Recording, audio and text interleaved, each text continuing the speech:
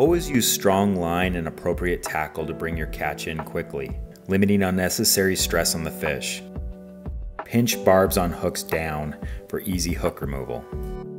Land your fish as quickly and carefully as possible. Do not drag the fish into shallow water, on the ground, or in the boat. Always allow your guide to net the fish with a rubber landing net.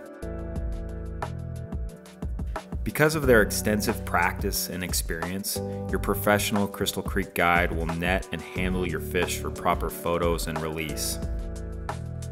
Appropriate fish handling requires your guide to keep your fish in the water as much as possible. He or she will use wet hands or wet gloves to handle the fish, gently supporting it in the water, giving you or your fishing partner the opportunity to take a quick photo. It's important to remember that fish cannot remain healthy out of the water longer than you can hold your breath.